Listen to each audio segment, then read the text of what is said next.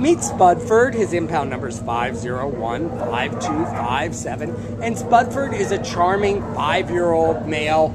He's probably long-haired Chihuahua and maybe a little bit of Pomeranian mix, who was found without either a collar with attached identification tags or a microchip in East Los Angeles on November 28th and brought to the Downey Shelter.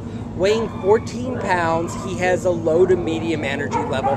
He hasn't shown any leash skills yet. He's a little bit shy in the shelter environment, but he's very cuddly and very sweet.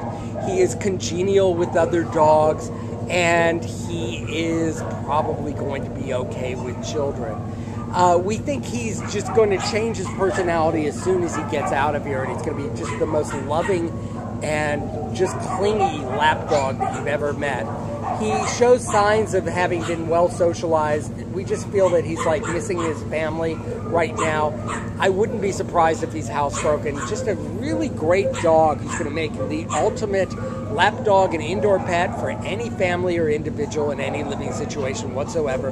This is Spudford looking for a new home, and he's from the Downey Shelter.